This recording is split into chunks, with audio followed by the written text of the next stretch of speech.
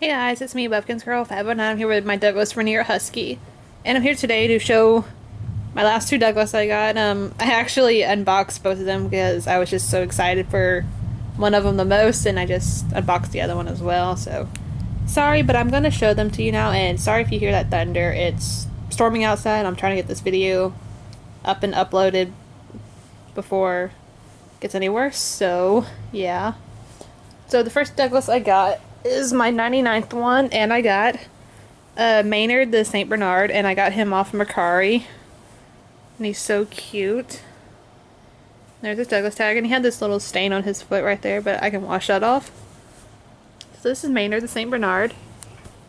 And the last one is the one I am like dying about. Like, I literally went and got it at the post office and opened it right then and there because I was just so excited. I just couldn't resist opening her. And I got Rubin, the red russet husky, and I put this collar on her that I took off my Bernese Mountain Dog signature, but I ordered another one for my signature, so it'll be coming soon. So this is Rubin. She's so beautiful. And I got her new tag also. And there it is. And then this is a care instruction that came on it. So there's her tag. And I got her off Facebook. This girl had her and in her collection. She don't really collect anymore, I don't think. But she didn't have that many Douglases, and I knew she had Reuben, and then at one time I did ask her if she would sell it, and first she said no. And then I asked her again, and she said she'll think about it, and she let me know 2 days later, and she said yes, because she said she could tell I would take really good care of Reuben.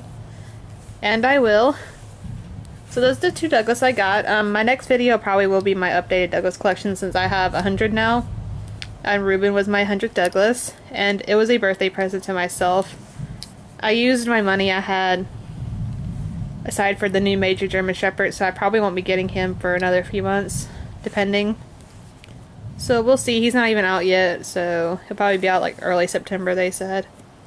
So I'll hopefully get him before December, probably November, I would guess. So that's it, and this is what I got.